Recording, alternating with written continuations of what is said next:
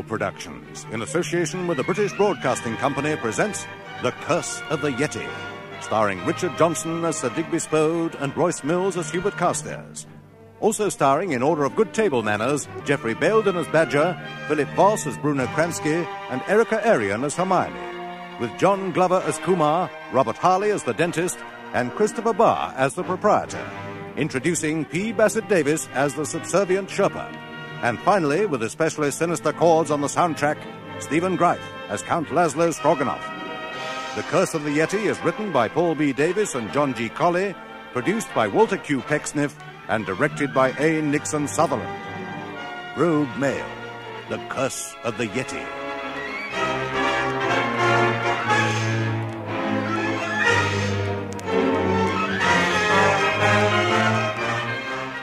Diary of Hubert Carstairs, 19th of October, 1936. Several months have elapsed since I last saw my old friend Sir Digby Spode. As a result, I have enjoyed a period of blissful tranquility, during which time not once has my life been threatened by swarthy international desperadoes, nor have I been catapulted over South American ravines, nor obliged to leap into painting gondolas from moving trains. The agreeable respite from diversions of this nature has enabled me to resume my research into the life cycle of the Javanese bee. I am, nonetheless, somewhat perturbed by this unnaturally extended period of silence from the great man, and have begun to wonder whether he is suffering from one of the bouts of depressive illness to which he is occasionally prey. The paranoid delusion which typifies poor Spode's ailment is that of a huge black weasel devouring his hat collection. Many is the time he has cried, "Black weasel is upon me," and has locked himself in his study for weeks on end, refusing all sustenance save boiling water and the occasional live crayfish. Therefore, as a particularly painful molar has obliged me to make an appointment with my dentist in Lower Wibbling, not 5 miles from Spode Towers, I have resolved to risk another transcontinental imbroglio and call on my old friend. First, however, a more disagreeable duty awaits me. There, that didn't hurt at all, did it, Mr. Carstairs? No, of course it didn't. Well, now that I've given them all a good polish, let's have a look at this troublesome molar. Yes, I'm afraid we'll have to take your pipe out of your mouth if we really want to have a good look. Now, open wide. Is this the one? Or was it this one? Or this one back here? Yeah, seems to be a bit of tenderness there. Drill, please, nurse. What? Thank you. Now, just let me know if this hurts, Mr. Carstairs. Right, I suggest you get back in the chair before we have a look at the cavity. Yes, I'm afraid that in the meantime I can only offer you a temporary filling. Why is that? Well, very strange thing. There seems to be a sudden world shortage of dental amalgam. Same story everywhere. Rather odd. Anyway, I'll give you the alternative. What alternative? This contoured wooden plug. Good, that should have fixed the blighter. The pain should subside in a couple of weeks, but in the meanwhile, I think you should have a little lie down before you go back to London. Not going to London. Going to see Digby Spode. Sir Digby? Splendid. I have a rather urgent message for him. Something he'll find of vital importance. He's due for a checkup, and he hasn't paid his last 3 bills. Righto. I'll tell him.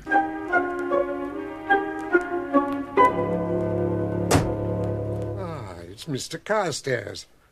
Oh, dear, what happened to your jaw? Did you meet with an accident? No, I met with my dentist. Now, is Sir Digby at home? Very much so, sir. This way. Has he been locked in the study? Yes, sir. Playing the tuba? I'm afraid so, sir. How bad is it, Badger? Handel's Death March for the past 5 weeks. Oh, dear. Well, perhaps we should telephone the hospital. I was on the point of doing so this morning when Sir Digby received a telegram from his brother Maycroft. So that improved matters? I'll say. Listen to this. Spode!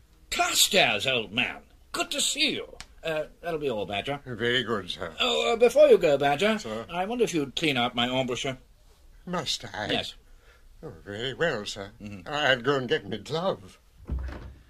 Splendid news about India, Carstairs.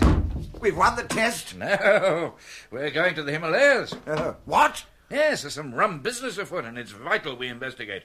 Mycroft sources in Kashmir have reported, incredible though it seems, that Mount Everest is shrinking. Huh? What do you say to that? Well, quite frankly, Spode, I couldn't care less. My tooth's killing me. Well, don't you see? The conquest of Everest is British manhood's most cherished dream.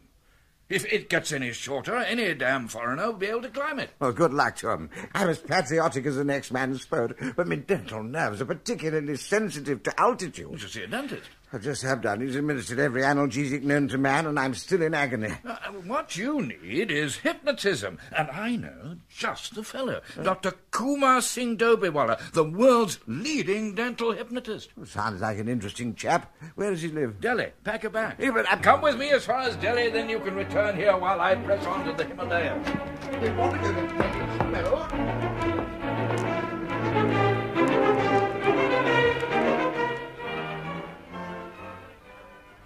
Your eyes are heavy. You are in a profound trance. When I wake you, you will forget you have ever met me. You will forget my name.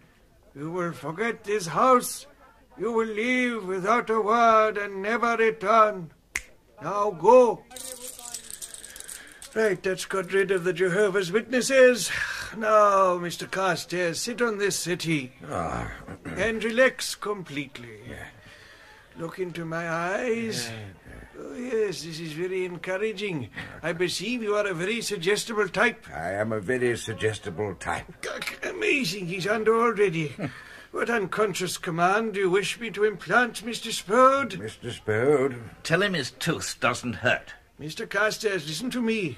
Your tooth gives you no pain whatsoever. My tooth gives me no pain whatsoever. Now, when I clap my hands, you will... Wait. You have a problem? I wonder, while he's under, if you would mind giving him another unconscious command. Tell him he's perfectly willing to accompany me to Mount Everest and wouldn't dream of missing the adventure.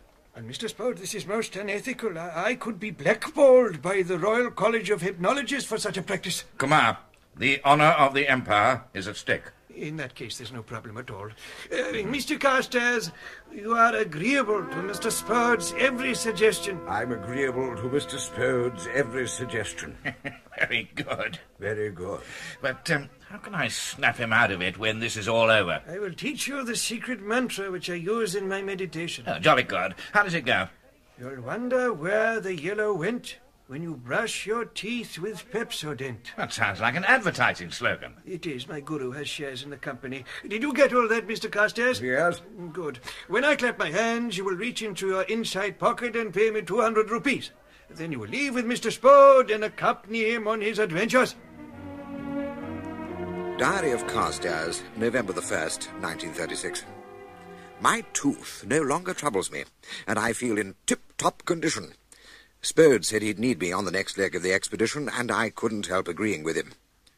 Our first priority was the recruitment of Sherpas. We therefore proceeded to the native bazaar, where my comprehensive knowledge of the local dialects enabled me to make inquiries. Diary of Spode. Having rescued Carstairs from the angry mob, who were incensed by his insults, I explained to one of the natives that we required some Sherpas. Diary of Carstairs. Spode took delivery of 23 cabbages, a pair of yaks, and sack of assorted brass trinkets, made in Birmingham. I resumed our inquiries in Hindi. Infuriated by Carstairs' interference, I told him to boil his head. What an excellent idea. Stopped a passing charwallah and asked to borrow his tureen. To my surprise, he spoke fluent English. Diary of Spode. Having located an English-speaking guide, we allowed him to escort us to the now legendary Taifu Road Tea House, which turned out to be just the place we were looking for. Yes, gentlemen. Can I help you? I'll handle this, Carstairs. We are contemplating expeditionary undertaking of some magnitude and require assistance, if you understand me. Here, Randy. Some English chaps here want to climb Everest. Bring in some more Sherpas. Oh, I gather then that we are not alone. By no means entirely, Sahib. Everest expedition from all the wide world gather here to get kitted out. Here is Ranjit with a selection of Sherpas. Mr. Spode. I hear you're recruiting for your expedition. And if I am? My name is Max Spratt. Spratt? Pratt. Oh, Pratt. Sometime Baron Lohengrin. Never heard of you. Surely you remember the first attempt of the Matterhorn without underwear? I'm not easily impressed by stunts, Pratt. Indeed. But what about this one?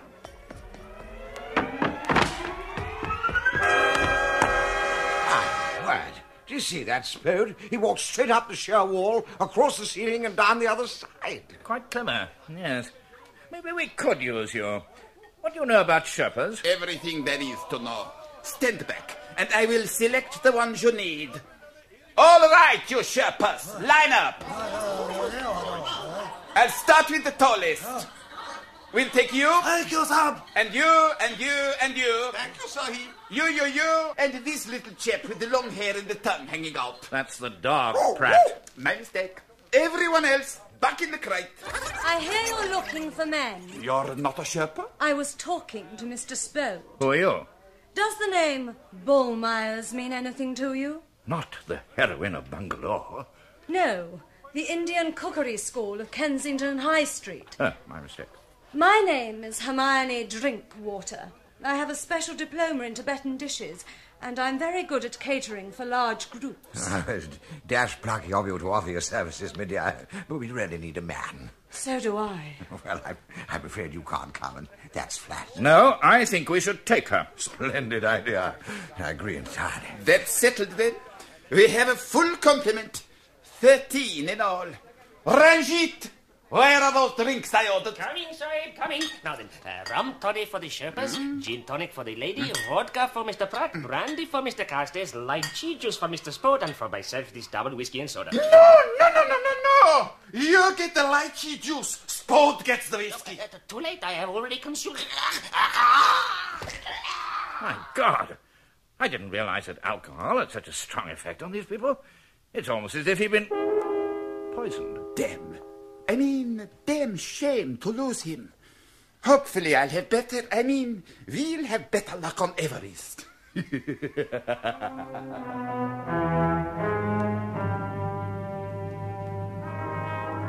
Right. We'll pitch base camp here.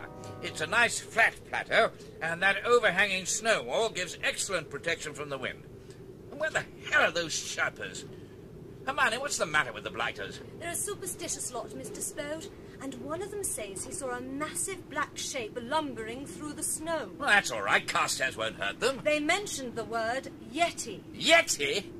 The abominable snowman, absolute balderdash. We're pitching camp here, whether they like it or not. Mr. Pratt will supervise. Where the blazes is he? I left him 200 yards back on that outcrop of rock. What the devil's he doing now? Singing by the sound of it. Wandering along the mountain track. Pratt, you idiot! Shut up! Any loud noise could put us in mortal danger. Danger of what? Avalanche! What? Oh, for God's sake, Pratt! Stop shouting! Look out! Spode! Hermione! Take cover!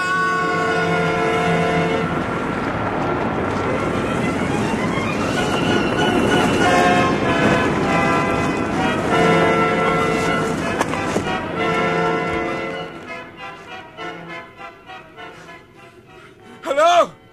Hello? Is everyone all right? Carstairs! Hermione! Up here, Spode! Down here, Mr. Spode! Well, be thankful that everyone's safe, Mr. Spode. But I'm afraid your expedition is completely out of the window. Pratt, you lethal idiot! If I didn't have these mitts on, I'd strangle you with my bare hands. Steady, Spode. We may need all the extra manpower we can get. That snowfall was the final straw for the Sherpas. Look, they're all deserting. Damn! Hermione, did you see where they went? Sorry, couldn't stop them. They're off down the slopes, heading for home. All except the headman, that is, who seemed to be heading for the northeast space. Impossible, and also impossible. I agree. Where could he possibly have gone?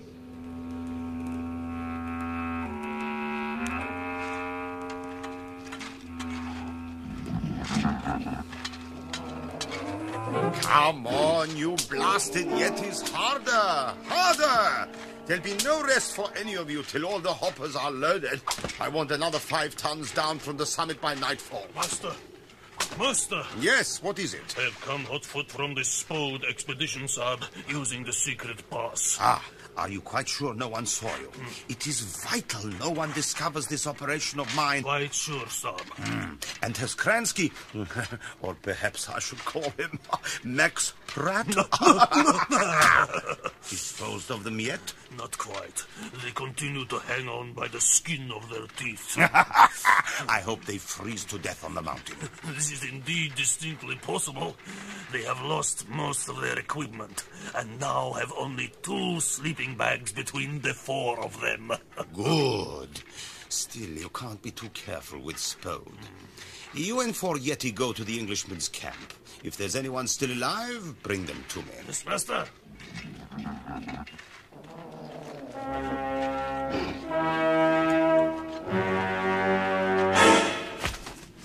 Right, let's go through this again.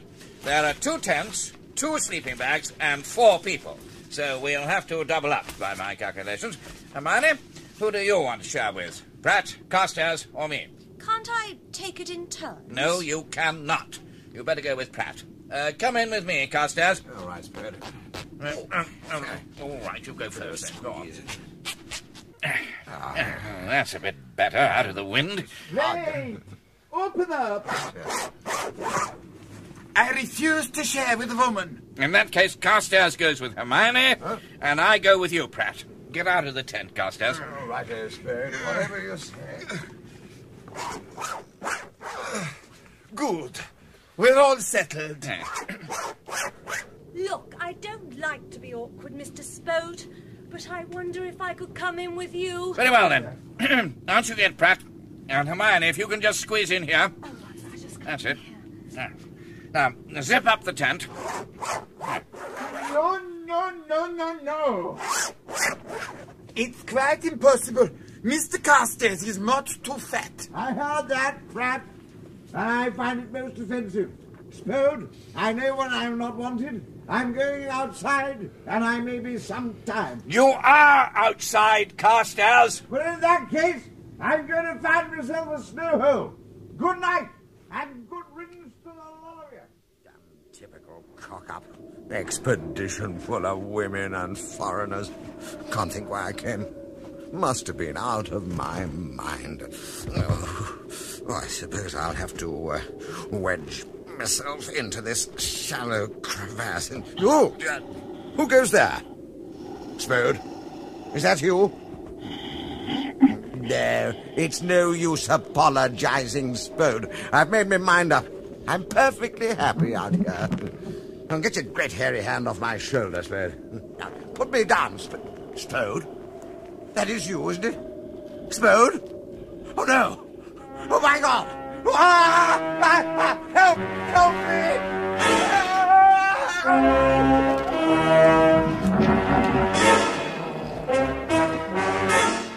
You hear something, Hermione? No, it's probably just the wind. Ah, Mr. Spode, I feel so secure here next to you, but I'm still just a teeny bit cold. Perhaps you should put your clothes back on. Oh, no. I can get closer to you this way. In fact, if you were just to remove your anorak and your duffel coat and this jersey... Now, steady on, old girl. Don't get carried away. I know what you're driving at, and it's quite impossible. Have you tried? Well, of course I haven't. On an adventure like this, one a chap needs to conserve his strength. Besides, these tents are damned flimsy. Too many sudden movements, and a guy rope could suddenly... What was that? Nothing. Now, settle down. Oh, Mr. Spode, you're so stern and masterful. Scold me again. Don't be ridiculous. Try and get some sleep.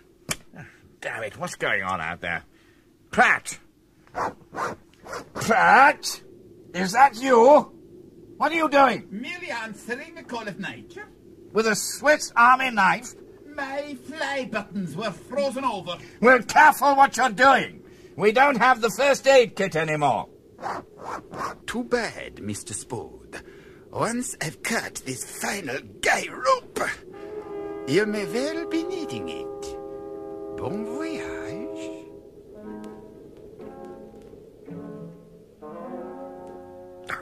That man, Pratt. He's nothing but a damned liability. I should never have brought him with us. I blame myself. Come back to bed, Digby. Here, snuggle up against me. There, that's better. Nothing I'd have to say about that. Oh, can you feel the earth move? Yes, I've come to mention it. I believe I can.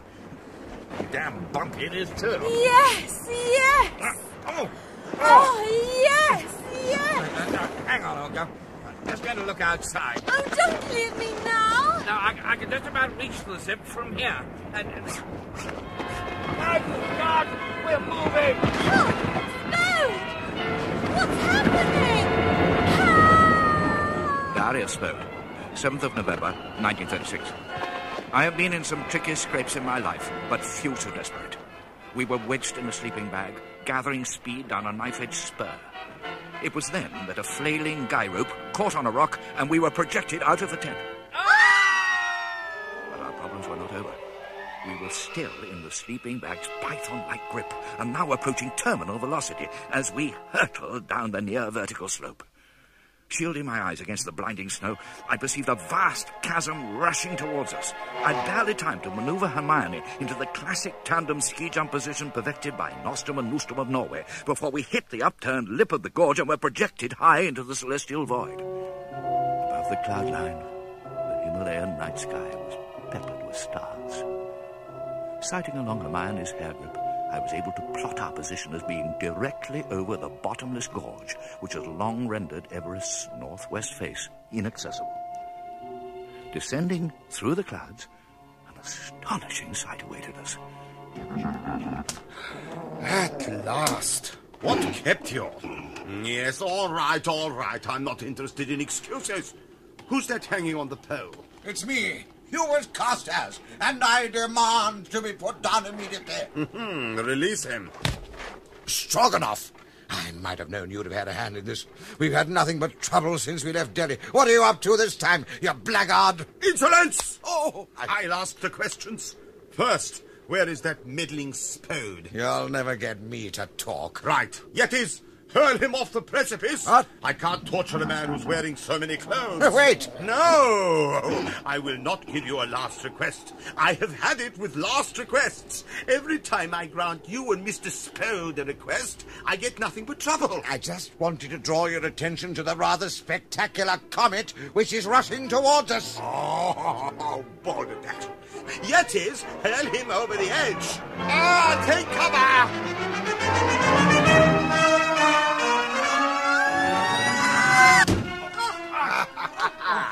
Missed. You two at the bottom of the crater. Come out with your hands up.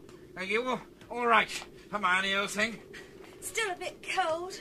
Better put my togs back on. Well, I think I'll be all right in these woolly combs. Mr. Spode and Miss Drinkwater. How very considerate. You've saved me the trouble of looking for you. Stroganoff! Carstairs! What the devil's going on here? It's too late, Mr. Spode, and I have work to do. There is no time for lengthy explanations, but perhaps before you plunge to your doom, you would like to admire the workings of Stroganoff Amalgam Amalgamated. Amalgam? Yes. You see, Spode, the summit of Everest is the last great deposit of dental amalgam. For months now I have been chiseling it off and hoarding it away. Half the governments of the world are already suffering from raging toothache. Very soon I will be in a position to hold them all to ransom. Brilliant. I knew you'd appreciate it. But as far as I knew, no man had reached the summit of Everest. Correct. No man. But the Yeti have been doing it for years. And once I had taught them the principles of open-cast mining... Wait. How did you get them to obey you? That was my masterstroke.